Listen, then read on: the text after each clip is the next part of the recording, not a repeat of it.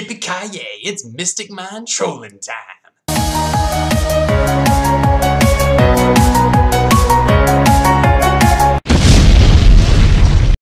What is up, you guys? Avery here. I hope you enjoyed that intro because it is time to get cancer-filled, ladies and gentlemen. Just like me, so you can be just like me. We can be twins. We can totally be twins. I'm just kidding. All my stuff's benign. In case you don't know about that, you can look at my update video that I posted a couple months ago. Don't worry, everything's totally fine. But yeah, you guys, this is Mystic Mind Troll. Once people saw that Skill Drain was at 3, people were like, oh my god, like, people are going to be playing 3 Mystic Mind and 3 Skill Drain in their Mystic Mind Troll decks. No, you really don't need Skill Drain in this deck, all jokes aside. It's sort of not really required unless you're playing against something that has a lot of continuous effects, in which case, yeah, you might want to use Skill Drain, but even then, like, what are you going to worry about? Trickstar? Nah, Trickstar is garbage. In Branded, when they have the Masquerade Dragon that hits you for 600 every time you activate a card or effect, okay, maybe, but even then, I'm just going to play Cauldron and gain a bunch of life points and then hit you for a bunch of damage eventually. So, you know, that's something to keep in mind. Along with that, keep in mind that this is Mystic Mind Burn. You're not reinventing the wheel here. You want to get Mystic Mind established as quick as you can. If your opponent's able to pop it, you're probably going to lose the game. So, make sure that you like the video, hit the subscribe button and the bell. Help me get to 1,000 subscribers. I've been on YouTube for over 10 years, off and on, taking breaks here and there, but I really want to get to 1,000 subscribers. It would mean a lot to me. So, thank you, and thank you for subbing and watching the videos. So, let's go ahead and dive on into this here. We are playing a 2 Silent Wabi and 2 Planet Pathfinder. If you've been keeping up with the channel, you know that my dad and I have been playing Yu-Gi-Oh! Together since 2008. My dad is the OG Jeff Leonard, except Jeff Leonard got the fame. My dad did not. So yeah, this is really more his profile than mine, if anything. But we do, you know, bounce ideas off of each other for the deck. And we did decide to go with Planet Pathfinder and Silent Wabi. Still better than DD Guide or DD Survivor, or whatever the hell the name is. I think it's like DD Guide. Anyway, these are pretty standard. This is like 2 more copies of Mystic Mind, and this is just be able to drop it to your opponent's field so that they have a monster. So anyway, really good cards. Definitely recommend that you play those at 2 copies each. They're also side-outable in like games 2 and 3. Then we're playing 3 Mystic Mind. Ignore the proxy. This is 3 Mystic Mind. I'm just waiting on the D-Fisher or not the D-Fisher. I'm waiting on the Mystic Mind to come in the mail. What am I saying? 3 copies of Mystic Mind. If you're not playing 3, I don't know what you're doing. You play it on the board, you drop your pants, proceed to play with yourself, and wait until the opponent loses to Final Countdown or to Cauldron of the Old Man. Then we were playing 2 Cauldron of the Old Man and 1 Final Countdown. If you looked at my earlier builds, then you will know that this used to be 3 Cauldron, but now we're playing 1 Final Countdown. This is side-outable in games 2 and 3 because if you go to time, you don't want to be 2,000 life points under your opponent. So it's just another way to beat the opponent in case, you know, you're not able to get your Cauldrons off. Or if they pop both of them, then you've still got the countdown to rely on just going by turn. So yeah, you just pretty much side it out after games 2 or 3, whichever happens. Just depending on how the match goes, and then you can just side in something else because countdown in time is just not going to work in your favor. And then we are playing the 1 copy of Terraforming, 3 copies of Demise of the Land. I almost called it Dimension Land. Demise of the Land.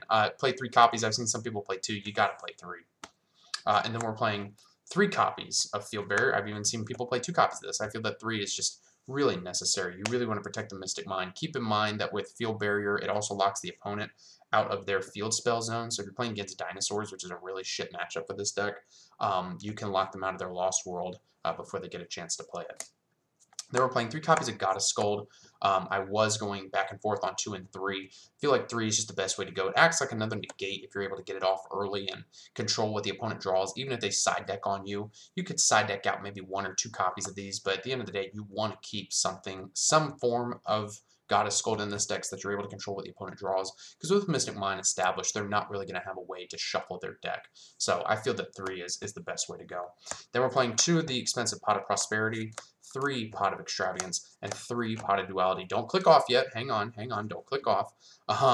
If you don't have money for Prosperities, you can play like a copy of Upstart and a copy of One Day Peace. You can play 2 copies of Magical Mallet. You could even play Card of Demise. I wouldn't recommend it, but I've seen some builds play that instead of Prosperity. So there are options that you can use. Don't feel like just because I'm playing Prosperity that, you know, you suddenly can't play this deck. You do have options. And then we are playing 3 copies of Dark Ruler No More and 1 copy of Harpy's Feather Duster. This is my tech options for the deck. I've gone back and forth on this, right? Because Feather Duster is kind of more of a going second card, but the thing is, if the opponent goes first, you want to have a way to eliminate their back row, and the same goes for Dark Ruler No More. You know, it's the risk that you take playing this deck that you have to be able to play Dark Ruler No More going first or second game 1, because if the opponent goes first and they set up negates, they set up Phoenix Enforcer, they vomit all over the board with Branded and Albaz and all that other baby back bullshit, you've got to be able to have an out if you end up going first game, or excuse me, going second game 1, because if you don't have these in and you go second game 1, you're just going to auto lose. You're going to get decimated. So I really feel that these cards are necessary in the deck going first or second. And if your opponent doesn't see these cards in game 1, then they're going to be shocked if they do see them when they go first, or in game 3 when you may have taken these out or what have you. So it can really surprise the opponent. Then we're playing 1 copy of Metaverse. It's another copy of Mystic Mine. We're playing 3 copies of Dark Bribe, 3 copies of Solemn Judgment, and then 1 copy of Cursed Seal. I have a lot of people ask me what this card does. It's actually rather surprising because this card is busted AF. So what it does is that whenever either you or your opponent activates a spell card, it's a counter trap, you can activate it, discard a spell from your hand, negate the activation of that spell card, and destroy it. I think it even banishes it, but it regardless negates it, and then for the rest of the duel, neither player can activate spell cards with that card's name. So if either you or your opponent activates Cosmic and you use Curse Seal to negate it, then both of you are locked out of Cosmic for the duel. Twin Twisters, you're locked out. Lightning Storm, you're locked out. Dark Ruler, you're locked out.